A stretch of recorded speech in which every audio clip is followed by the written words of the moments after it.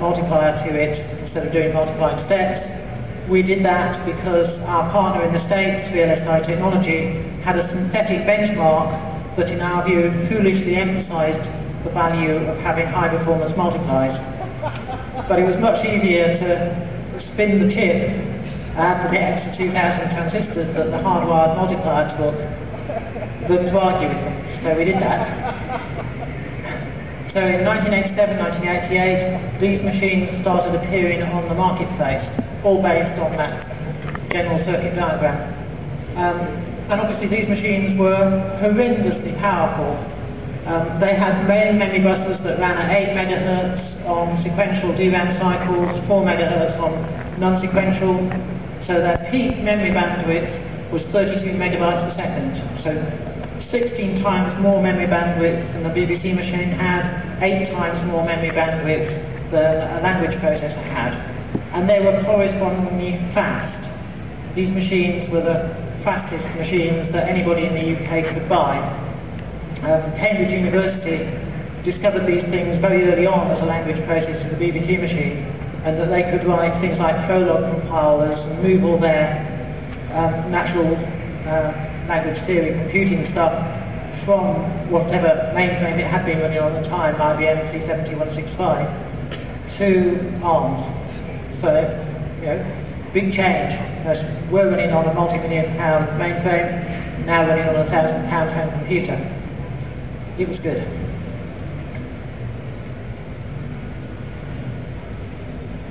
So, driving ourselves on, the story about how the memory performed made us take the next step. At this time, everybody's machines were limited by main memory bandwidth. There were no on-chip caches. Mainframe machines had big on-chip, on-main PCB caches, but nothing was on-chip. The caches on a mainframe's main processor board were simply there so that they could have slower speed out to their memory systems. So ARM3, we decided to put the cache right onto the chip. So this was a mixed instruction data cache. It was 4 kilobytes in size with 64 way set associative with random replacement. An ARM3 chip would run in the region of 16 to 25 megahertz. So, as it were, its main memory bandwidth was much the same as an ARM2. We didn't change the main system design, but what it stores through its cache upped its performance by another factor of 3 or 4 compared with where we were. So these machines were beginning to get seriously powerful.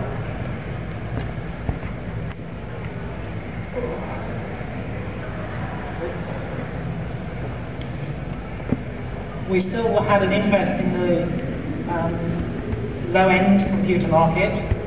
So since we were now getting quite good, every single one of these chips had been right first time.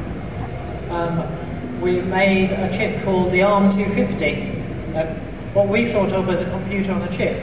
We took the ARM, the I/O controller, the video controller, and the memory controller, and integrated them all together on a single chip. And we produced a range of chips, the 83010, 3020, 4000. We then produced another chip, a ARM7500, which had more like an ARM3 on chip, so it was the big cache on the chip as well.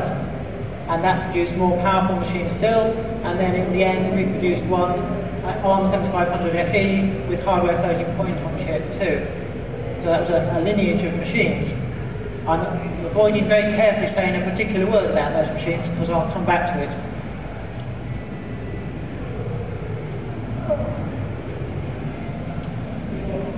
So we'd lived with the original ARM system architecture for a very long time. In 1994, we introduced a new set of capabilities. We replaced the I/O controller, memory controller, video controller part of it with IOFD, VIDC, and the memory controllers vanished into the ARM610. The ARM610 was the first ARM to be produced with an on-chip memory controller and cache. The ARM610 was also produced for Apple, because by this time ARM had spun out of Acorn into a company owned by Acorn, Apple, and VLSI technology to provide chips for all of us. So the RISC-PC took our expandability mantra to heart. We could now replace our processor, and as the ARM architecture evolved, we got the ARM 610, the ARM 710, so we had 40 megahertz processors, and the strong ARM 200 megahertz processor. We could also plug in an x86 card, and we had a system on chip to transform the x86 bus to the internal Acorn bus, and we could run PC programs on this machine directly as well.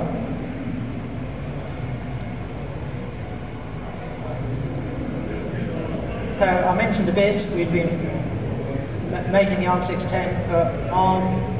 This is the famous Newton, the machine that was ultimately reviled. We set up ARM to do this. It replaced a machine, a microprocessor that Apple had contracted with AT&T to build called the Hobbit.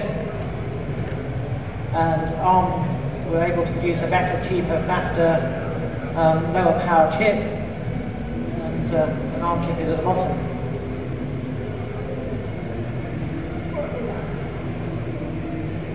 So now the word that I've carefully not mentioned, systems on chip.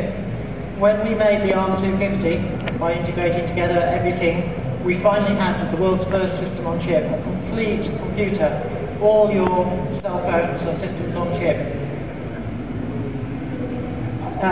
There was a reason why we were the first people to do this. ARM was a tiny processor. This picture on the right is it's an ARM 750, ARM 7500. So in the top left, about a third of the way across, about a sixth of the way down, is an ARM 7 core. The rest of the chip is there's 4K cache tags, memory controller, video controller, big video palette. The video palette's almost as big as the main cache. LCD controller, memory control on the right. Everything that you need to build a computer is in this ARM 7500. So ARM was a small processor, and SoCs built with ARMs were much more successful. Building a system on chip at all was hard in the process technology at the time. With a small ARM you had much more room for other components. And so the people who were most interested in that, apart from Apple building Newton, were mobile phone companies. So ARM captured all the mobile phone business just by being small and doing systems on chip before anybody else in the world. And as a result of being in there, and as a result of the fantastic business model that Robin Saxby at ARM invented, ARM now dominates the global mobile embedded processor market. So we've now shipped over 10 billion ARM processors.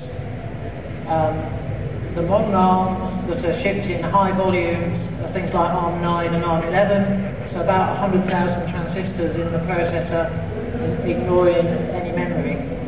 So if you multiply 10 billion by 100,000 transistors average for these parts, that's 10 to the 15 transistors, which is the number of synapses in just one single human brain.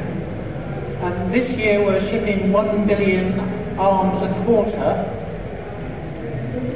Next year we will expect that we'll ship 6 billion ARMs in the year. That's one for every person on the planet. So the question the slide asks you is, have you bought your ARM yet? You'll have to buy one ARM every year for the next foreseeable future. Then a couple of years' time you'll have to buy 2 or 3 a year just to keep up. There's another interesting thing in these numbers. There are other processors that have shipped tens of billions. TI have a range of very small 8-bit and 4-bit embedded machines, TMS 1000 and things like that. They have shipped 10 billion of those as well. But ARM is the most powerful thing that's shipped so many. So the awe-inspiring calculation is that ARM by itself has more MIPS attached to it as a combination of its general power and the sheer volume of it than all the other processors on the planet put together. There are more ARM MIPS in the world than anything else.